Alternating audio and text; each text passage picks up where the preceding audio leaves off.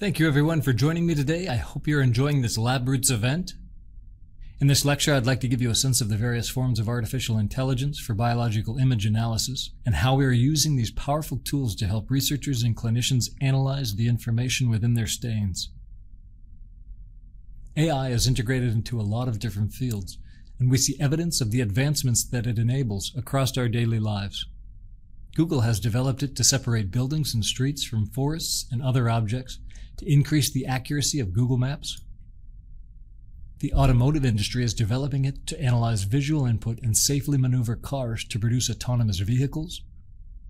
These tools are being developed for finding the subtle differences between objects.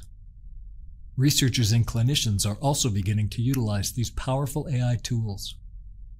They are developing these artificial intelligence methods like machine learning and deep learning to help analyze the biological information within staining data to uncover information that could be key for understanding things like how the cells and stroma in their microenvironment are altered to pathologically support tumor growth, seen here with a detailed cellular phenotypic analysis, or to provide a more detailed and accurate assessment for a diagnosis, seen here where we could have AI help us see if the primary tumor has metastasized.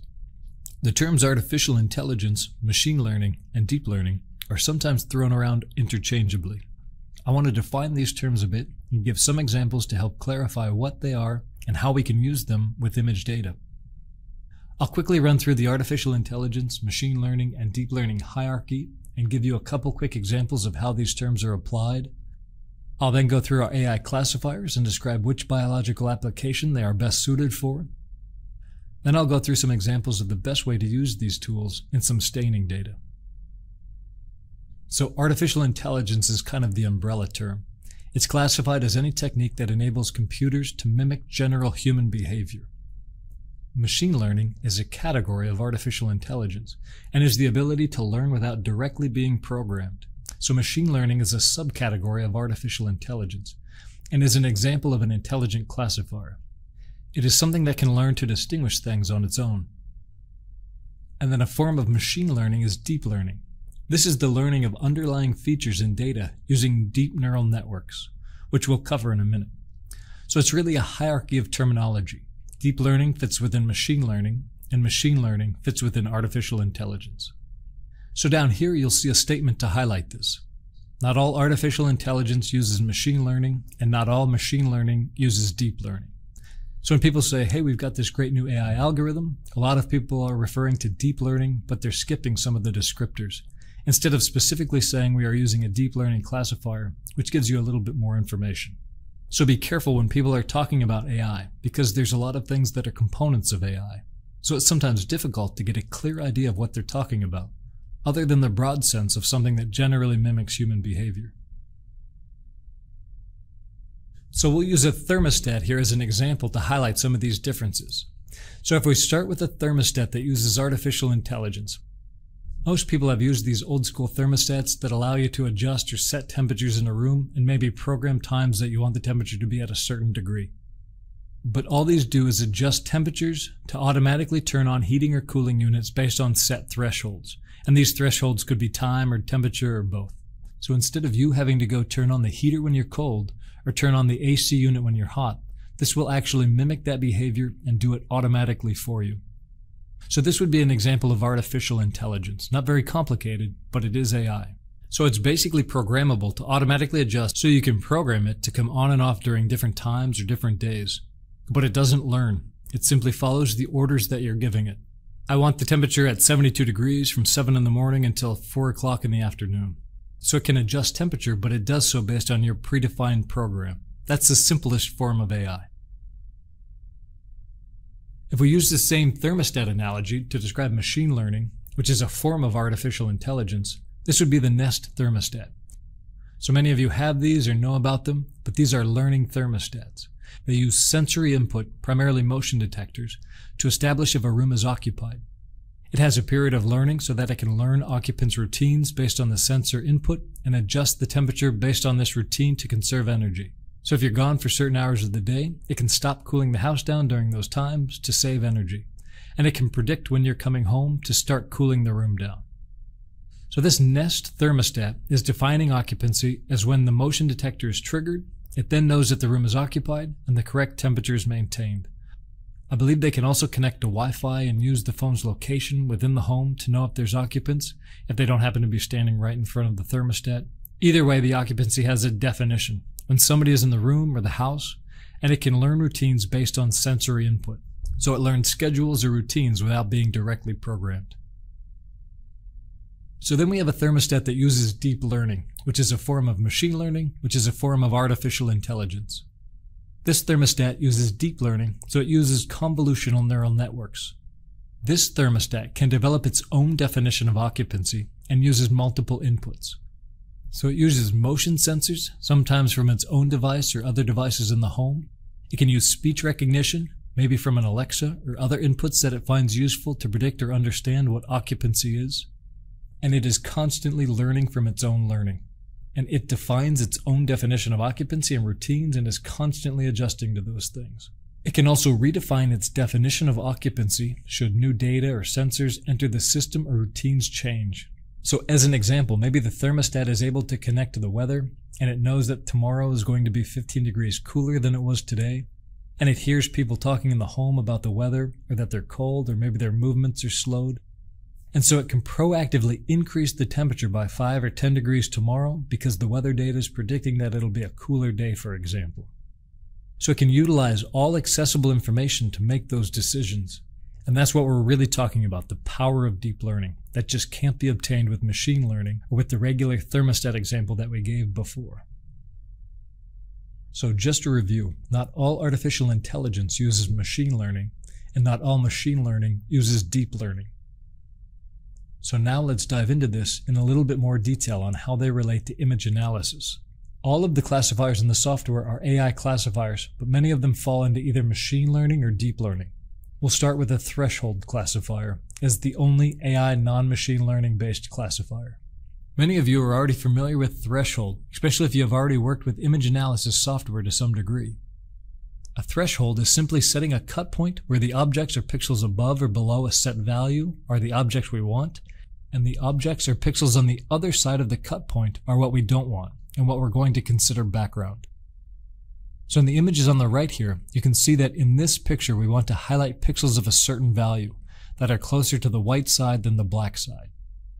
So this is a form of thresholding. So here we have a classifier that simply defines rules, or if statements. We program this classifier. There's no learning that takes place.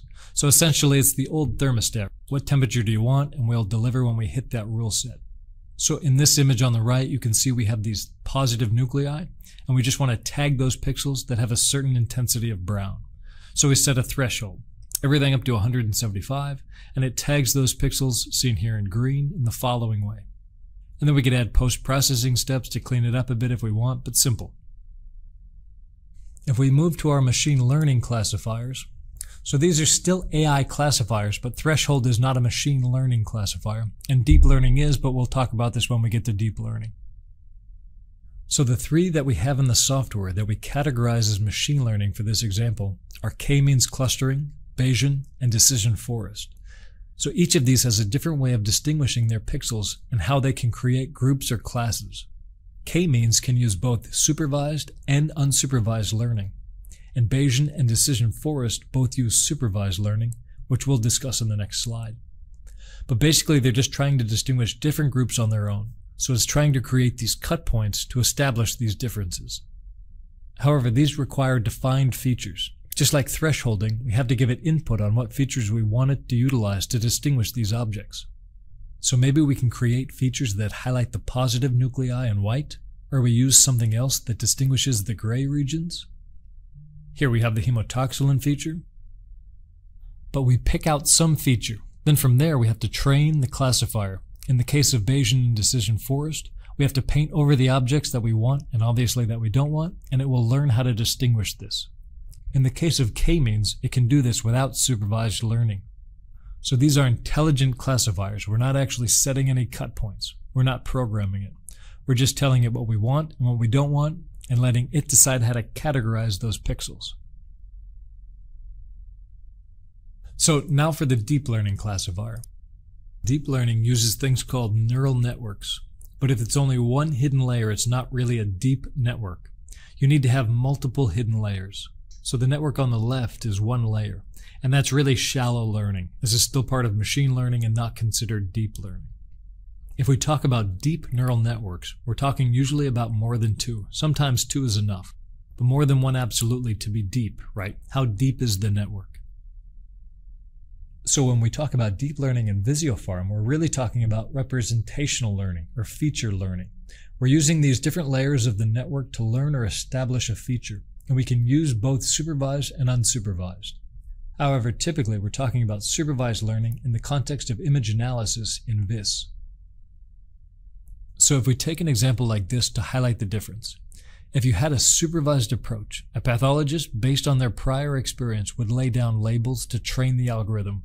In this case, green is tumor and blue is stroma, or this is something other than tumor. And the software will learn that feature for us. So it will create a probability map based on one of the classes that we lay down to say this is what we're finding, and this is the probability that it belongs in that class. The goal is that the algorithm can eventually take in new inputs and independently predict the correct label for the data. Unsupervised learning does not require provided labels and corresponding outputs. Instead, the algorithm sifts through the unlabeled input data and identifies patterns it will use to group the data. It is unsupervised because it is not taught with labeled inputs. The algorithm is responsible for analyzing the underlying structure in the data. Either way, we could use these features further down in our analysis. Alright, so now that we understand where each of these classifiers fits into those terminology buckets, how do we choose the right classifier? So here we'll outline some questions to ask yourself before choosing a classifier. They're not all the questions you may ask, but they'll give you a head start. So first, how many different pixels or object classes am I trying to separate? Is it 2? Is it 5? Is it 7? How many classes am I working with? Then, are there any pre-analytical variables I need to account for in my image? Are there artifacts, bubbles, or differences in focus? Are there differences in staining intensities? Are there differences in disease states in these images? I just want to point out that these are very critical in choosing a classifier and how to handle that pre-analytical variability. Is there a marker? Is there an IHC or ISH stain? Is it bright field or fluorescence? Is there a special stain? Something that allows me to easily distinguish the pixels or objects that I may want to classify? Or is the analysis relying on the morphology of an object? Is it the shape or texture that is the only thing that distinguishes it from a certain compartment or an object from everything around it? In the same line as the IHC, can I clearly distinguish the object by eye? It may be a single hemotoxylin stain, but I may be able to clearly see the differences between objects based on the intensity of that hemotoxylin or the texture of it that I may be able to utilize. Lastly, how soon do I need the results? I know this may seem like an odd one, but some of these classifiers take time. So if it's not something that you need tomorrow or next week, or you're using it routinely, you may choose to use a different classifier that just gets you the answer right now, and you move on. So I'm going to give you a couple examples here. On the first one, we're going to want to separate tissue from glass, which is just generating a region of interest around the tissue. In this example, we have two joints, and they have different special stains on them. So going back to our questions here, how many classes do I need here to separate tissue from glass? This is just two classes, tissue and glass. Do I have any pre-analytical variables? Yes, they have considerable differences in the stains of each of these joints that have to be handled by the classifier. Is it distinguishable by eye? Yes, it's easy to see the differences between tissue and glass in this example. Is there a clear color contrast? Absolutely. Just like if it was distinguishable by eye, we can clearly see where the tissue is and where the glass is. So it's easily distinguishable with a clear color contrast. Does it rely on morphology? No. In this regard, we have the color. We don't need anything morphologically to tell us what these compartments are. So how quickly do I need it? I need it now. I don't want to spend a whole lot of time building an app to segment these two things. Unless it's something that I'm doing all the time, there's a lot of pre-analytical variables such as folds or other differences, bubbles or artifacts that I need to overcome on a routine basis. So I want it now. This is just one study. I want to get through it and get the data. So based on these answers, I would say that deep learning and thresholds are avenues that I wouldn't take. Deep learning simply because of the time. There's really no need to build the training data set and train and learn classifiers for something as simple as tissue versus glass, because there's a clear contrast. We don't need the deep learning network to find features for us. We can easily see those features. And threshold, although it could be used because there's a lot of variance in the staining or pre-analytical variability in the different stains, it'll just take me a little bit longer to use threshold than it would to use an intelligent classifier here. So you could use it, but again, how quickly now? Not going to use threshold. So Bayesian, just paint on tissue, paint on glass. This is a quick, easy result. Decision forest looks very similar. It's a little more pixelated in this case, but nothing that post-processing can't handle. And then k-means clustering looks very similar to Bayesian and decision forest. You could pick whichever one you want in this case.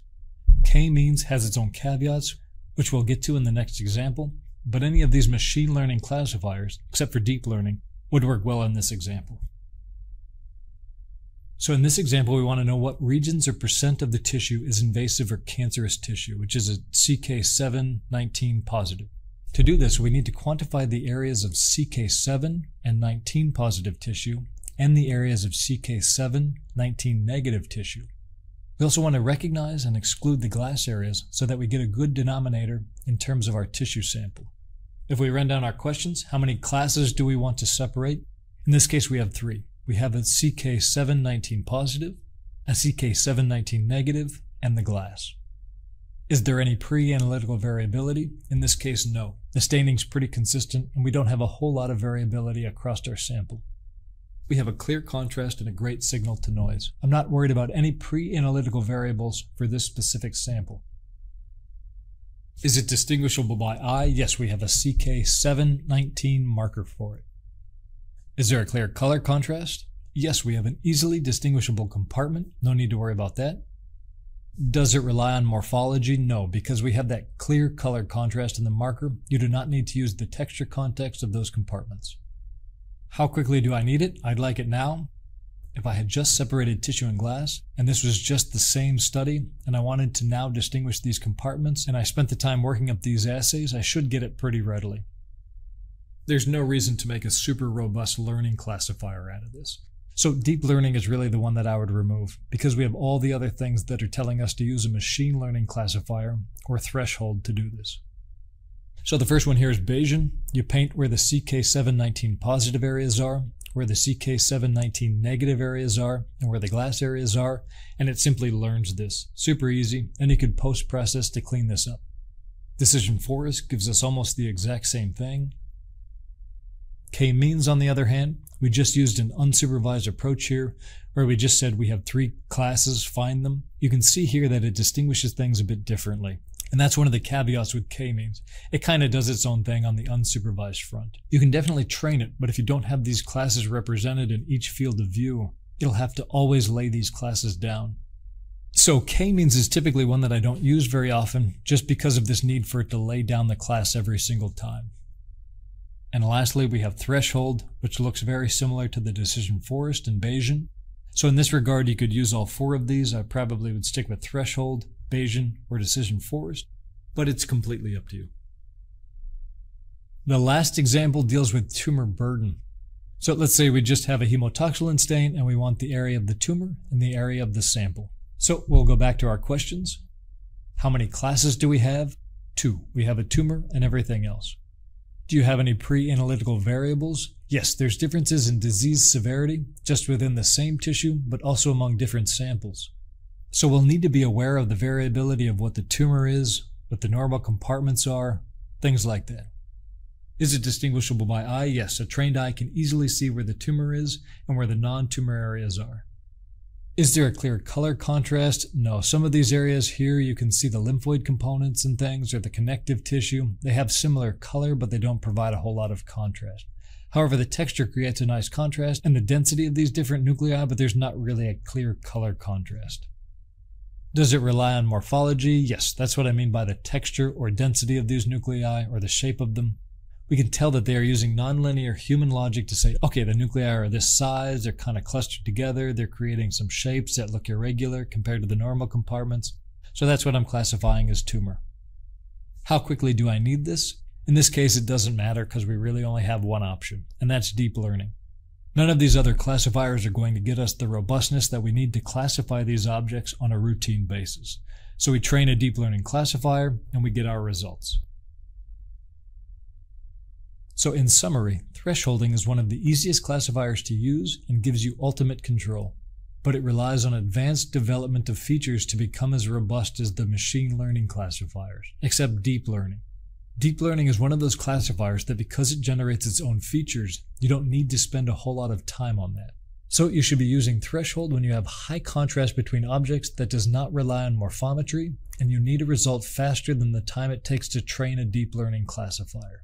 One of the things I'd like to point out here is the ultimate control. So the nice thing about thresholding is if you go to a new study and it's simply a difference in, let's say, nuclear intensity or the marker of interest, its intensity has changed but it's consistent. You can quickly fine-tune that and you don't have to train anything. It's just ready to go.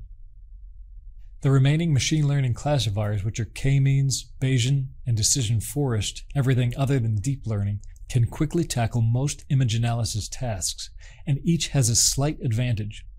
You can use these for quick app development when contrast between objects being classified is high and the need for tunability is low. So if you need a lot of tunability, I would go with the threshold, but otherwise, if you have high contrast, feel free to use any of the machine learning classifiers besides deep learning. Deep learning can be used to classify nearly everything, but it requires developing a robust training set and time to learn, which is why the time constraints that we highlighted in the examples are something that you need to assess up front.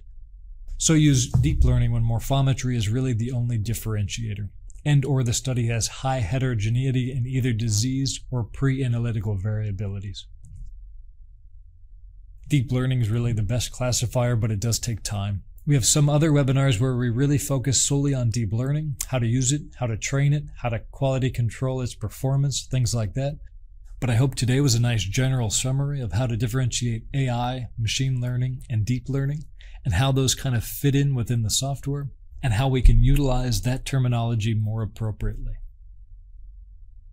One more important thing to take away is that AI is not really similar to how the human brain works. This is very complicated, and there are teams of researchers that are currently trying to reverse engineer these mechanisms. However, this technology uses mathematical models that are inspired by the human brain. Each of these are a unique and powerful entity on their own, but both of these tools working together can greatly improve outcome. And for me, it is really fun to see how AI is helping the field of healthcare evolve and advance. Thanks for your time today, and be sure to check out our virtual booth in the exhibition hall. Thank you for listening, and have a great day.